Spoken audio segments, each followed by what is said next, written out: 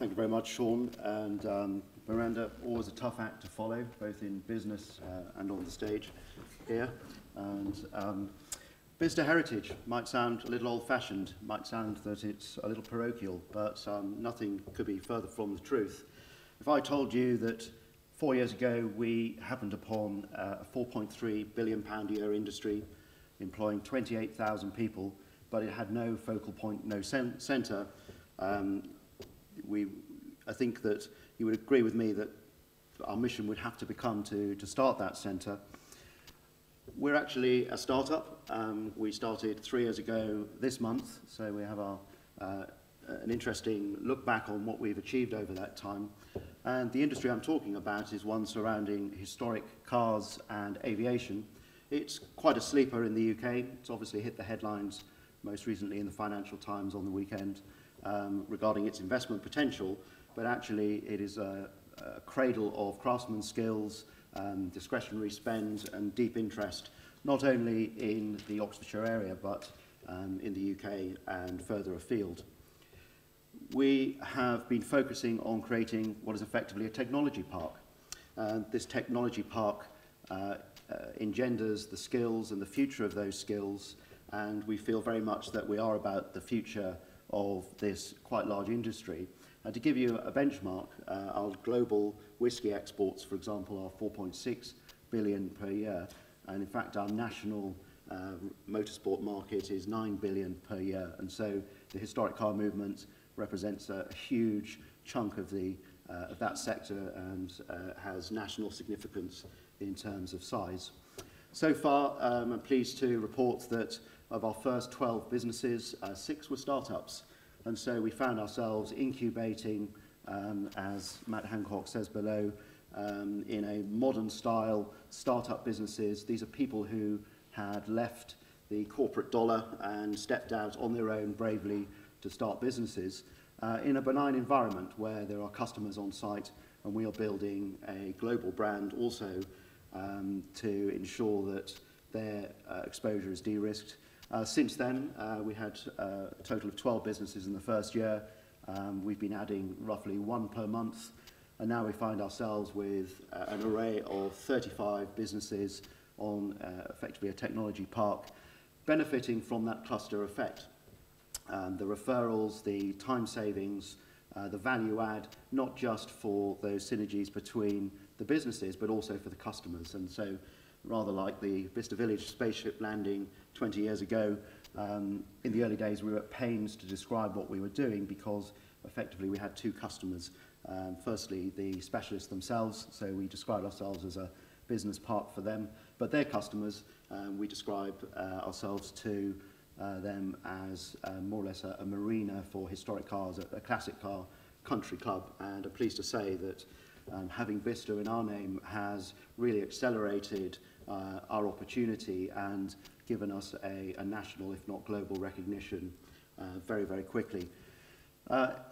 We're pleased also to be involved with the former RAF Bicester site, 348 acres of flat land, but we have 500 trees, about 8 acres of covered space in 60 buildings, 19 listed buildings, 20 scheduled ancient monuments, and we are now being held up by Historic England as a national exemplar for constructive conservation.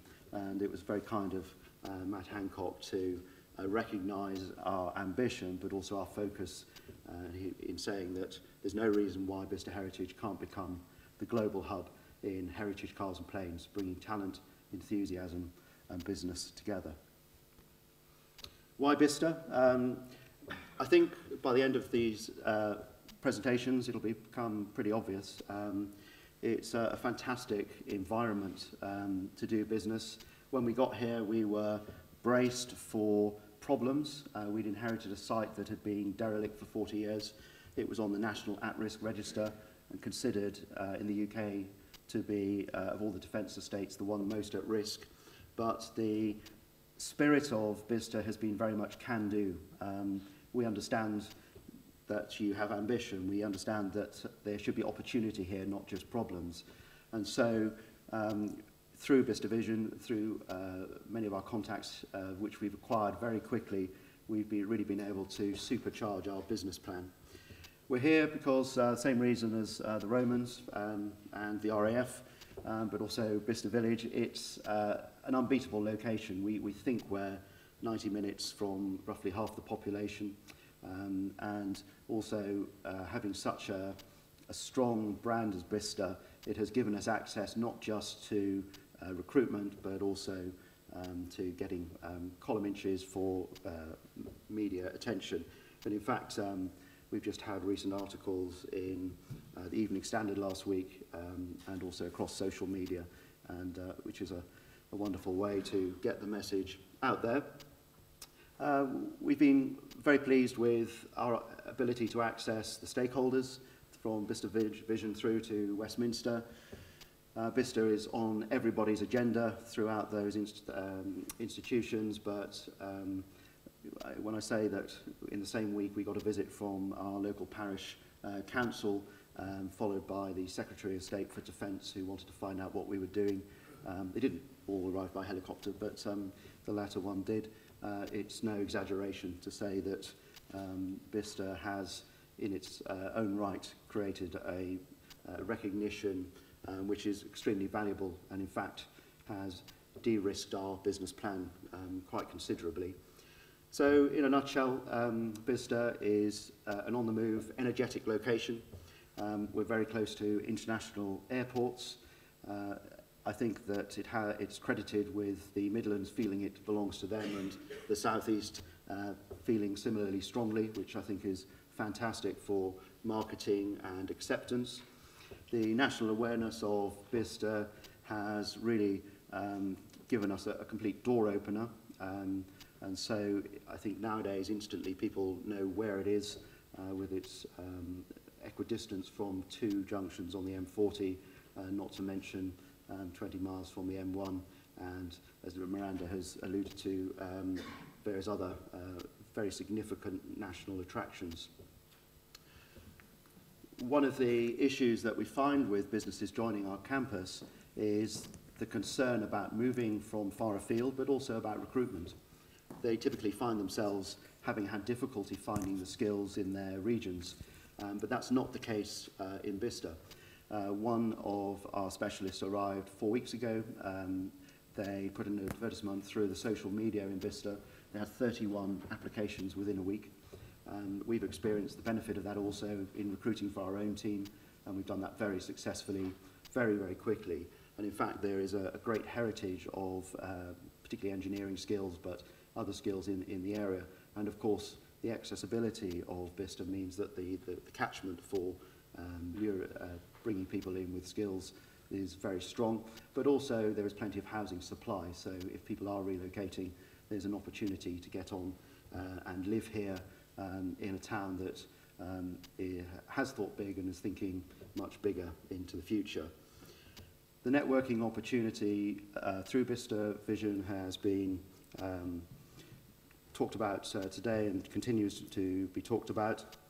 I think, I beg your pardon, will continue to be talked about. It's a great organisation.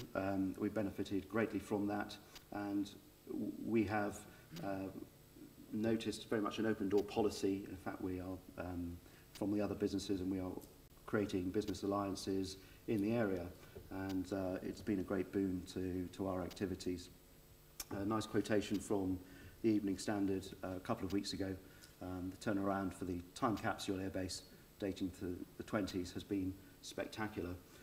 I really don't think that would have been possible outside of Bicester and its accessibility. It wouldn't have happened so fast, so convincingly, and in such a risk-free fashion had it not been here. We've got a vision, that is to tap into or provide for the visitor economy in Bicester. The footfall is dramatic. I think it across Oxfordshire accounts for about a third of the tourism traffic. We are looking at these heritage assets and looking to promote those and exhibit them beyond our initial business park idea. We want to create a destination motor show where it'll be like going to probably a car museum, but everything is for sale. we have a try before you buy opportunity there. And we're also looking to explore the possibilities of hotel and conference facilities which are lacking in the area. And alongside that, as a further attraction to visitors, develop our events and experiences. And so, whilst we've achieved a lot, the site is already, within 3 years, contributing £20 million worth of trade to the locality. We've got much bigger ambitions, and we look forward to enjoying the support of our neighbours and other stakeholders. Just a couple of words on apprenticeships. Very interesting to hear what Bicester Village are engaged with also.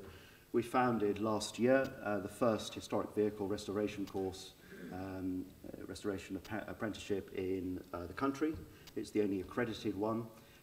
We very quickly found that Banbury and Bicester College, Activate Learning, were open to the prospect of launching a brand new course, and did so last year with 8 students.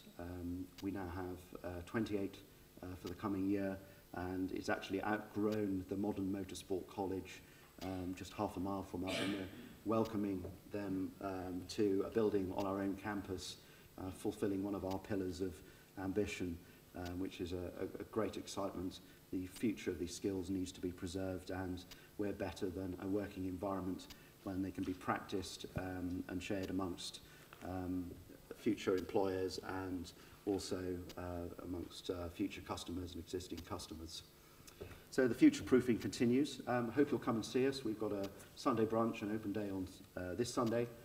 Please book in advance. The tickets are selling, and if you want to avoid the queue, we would be delighted to see you. And even if you don't like cars and planes, we've got a perfectly preserved pre-war bomber station, the last of its kind existing. And if we can transfer not only the knowledge of these apprentices, but also the experience to visitors, then we would be thrilled to see you. So thank you very much.